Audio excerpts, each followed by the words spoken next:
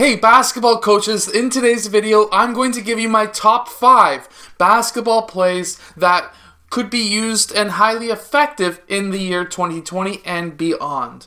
Now, this is a follow-up from a video from many years ago, and these are kind of the updated plays of my top 5. These may not work at all levels, so keep that in mind. Let's get down to the clipboard. Let's check these out. Okay, so in this first play, it's going to be a triangle offense. We're going to be having player 3 showing to the free throw line extended, and when that happens, we're going to be having player 1 pass over to player 2. We're going to then have player 1 cut towards the rim. If he's open, definitely hit him up with a pass, but he is definitely not our number 1 option. We're going to have player 1 pop out towards that wing. Now, what we're going to be having is player 2, he's going to be passing over to player 4 as a possible option to pass to player 1, or we could be having player 5 setting a back screen on player 3 who's going to be cutting across the key and setting up into that low post. Now, if he's open in this area, definitely hit him up with a pass. It's a beneficial option, and he, in my opinion, could be your number 1 option. However, if he gets across and he's not open, what we're going to be looking to do here is one of 2 things. You can pass over to player 4 and maybe do some kind of a screen and roll with player 1, or what I prefer to have done is have player 2 keep that ball. Player 5 now sets up a screen up top for player 2. Now, player 2 is going to use that screen. He can now have player 2 go and drive towards the basket, or we can have player 5 roll off. Whatever works best against the defense that you're playing against. Now, I showed this against a man-to-man, but I will show you it against a 2-3 zone as well. So against the 2-3 zone, we're still going to be having player 3 pop towards that free throw line extended. We're going to have player 1 pass over to player 2. And because it's against a zone, you could be looking at player 4 as an option because we'll be having player 1 cutting through. Now, we have player 4 essentially isolated to guard 2 players, and that's why it's sometimes a good option to pass to player 4, because now we'll have player 1 wide open. However, especially if you pass to player 4 when player 1 is cutting towards or across the key, if he's open cutting across the key, pass it to him. He may have a quick shot, but we may also have player 5 open for a nice high to low pass or something similar to a high to low pass over to player 5 for a layup. So definitely keep that as an option. If, however, we don't have player 1 open and he goes down into that corner, what we're going to be seeing now is the defense shift like this. Now, what we could have is player 5 setting that screen on this side of player 3, and we can have player 3 cut across the key. Now we've overloaded this side. One of these 4 players has to be open. Another option that may be a bit risky, but depending on where player 2 is really guarding, if player 5 was able to seal player 3, this may be a quick pass to player 5 for a layup. But again, that is a bit risky depending on where player 5 and 2 red are playing. If they're playing too tight in the middle of the key, that's not going to happen. But if they're playing a bit high and player 5 is playing a bit low on player 3, you may have that pass to player 5 if he is sealing his man. Now this next play will look like a low 1-4 offense, but I like to start this one off like this because it really loads the baseline. We're actually running a horns offense. We're going to be having player 4 and 5 sprint towards that free throw line, and now what they're going to do is now screen down for players 2 and 3, especially against a man-to-man defense. This works wonders. Now, you would want to have player 1 deciding which side he wants to have his screen. So if he has this palm up on the right side, that means player 3 needs to come up and set that screen, and we're going to be having player 2 cutting into the key. Now, there's a reason for this. We're going to have player 3 doing that screen, player 2 cutting towards the middle of the key. Player 5 is going to be now outside of the 3-point line, and player 1 is going to be using that screen. Player 1 has two options. We are now isolating essentially player 5 red. If he's playing too low, trying to cut off that lane from player 2, we can get player 5 an open 3-point shot. Player 3 may have an open 3-point shot himself, or if we pass into player 2, let's say player 5 wasn't guarding all that well and this was a strong screen, player 2 may be having a nice open layup. Player 3, this screen is not going to be rolling towards the basket. This screen is going to be popping back up top, because if these players sag, if player 1 fights through, player 3 sags, then we'll have player 3 open for a 3-point shot.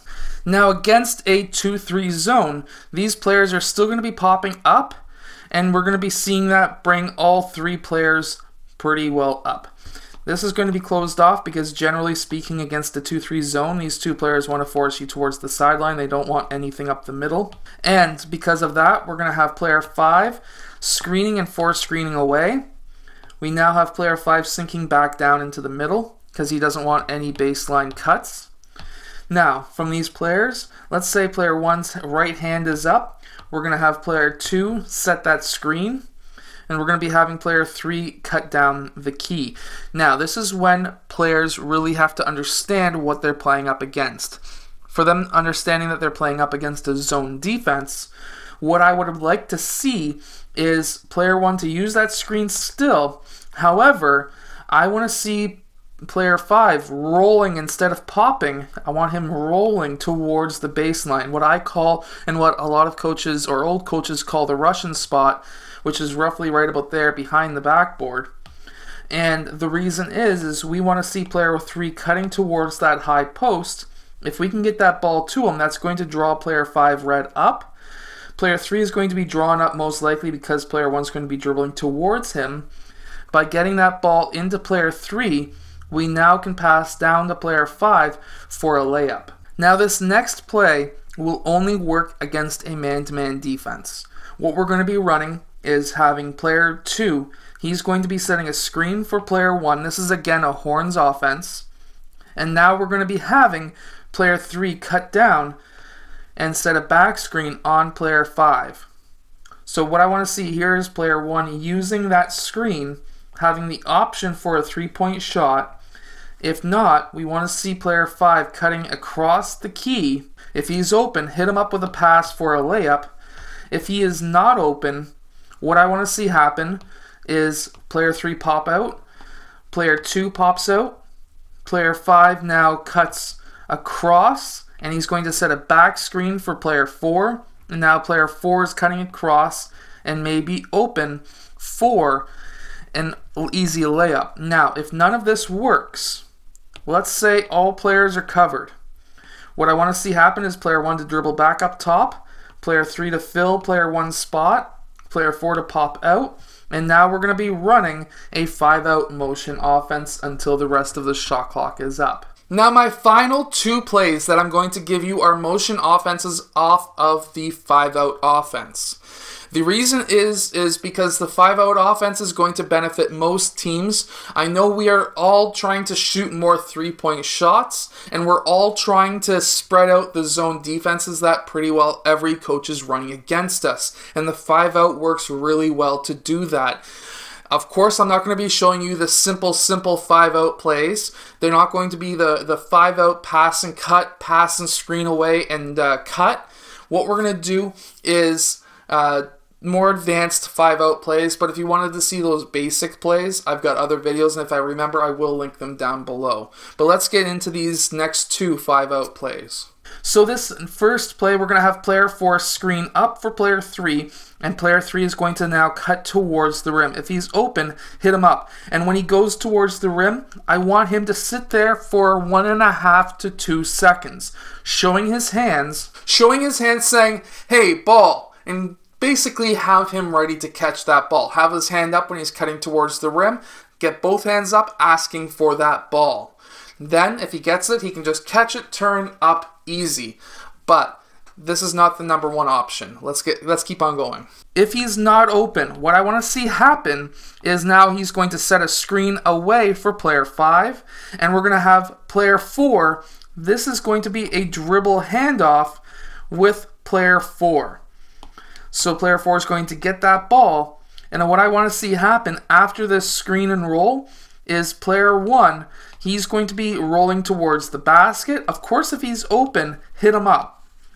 But at this point in time, he's going to be setting up a staggered screen for player 5. Player 5 is going to be cutting baseline, and he's going to be popping out into the mid-range or 3-point line area. If he's open, hit him up with a shot. But again, if that's not open, you can continue this play. Going on from there, what I want to see happen is, let's say player 5 recovers out. I want to see player 2 cut down and set a screen for player 3. Player 3 is going to pop out, and we want to get that ball to player 3. He may be open for a shot. If he's not open for a shot and he gets that ball, we can go on to the next step. If he is covered, player 4 can't get him the ball. He needs to set a screen for player 4 so we can get that ball here. We really need that ball here.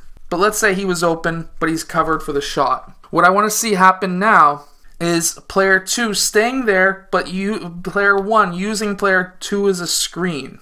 Now what I want to see happen is player 1 pop out, and if he's open for the shot, he needs to take that shot. If he's not open for that shot, but he gets that ball, I want to see player 2 run up, set a back screen for player 3. He's going to cut down towards the basketball net. If he's open, hit him up with a layup. If not, player 5 is going to move up top. Player 3 is going to pop out. Player 3 is going to be then recovering. Player 2 pops out, and we can do one of a few things. We can run a simple pass and screen 4, or whatever other basic 5-out offense we can run, or we can have just a screen down low, player 1 pops up top, and now we can have another 5-out play or whatever you may want to run. Now our last 5-out motion play, again these sometimes may be more advanced than what your team can handle, but make sure to use them if you can because they are very effective. What we're going to start with is player 5 setting a screen and roll for player 1. Player 1 is going to use that screen and roll. Player 5 is going to be rolling towards the rim. If he's open, hit him up with a pass, get that layup. If that's not open, what we're going to have now is player 1 coming out to roughly that free throw line extended, and player 3 doing a dribble handoff with player 1. What I want to see happen now is player 5, I want him to set a screen away for player 2. Player 3 is going to be dribbling up top, and player 2 is going to be using that screen. If he's open for a layup, take the layup. If player 3 is open for the 3, take the 3. You need to make that decision quick. What would your player rather have, a layup, an assist, or a 3-point shot? It all comes down to what is open or what time of the game it really is. Now, if none of that is open, let's say those defensive players got through, we want player 5 to step out, player 2 to step out, and now we can set up another 5-out basketball offense. I hope that these plays help your team win more games. If they do, let us know in the comment section below. I would love to hear from you, and I'll see you guys again in our next video.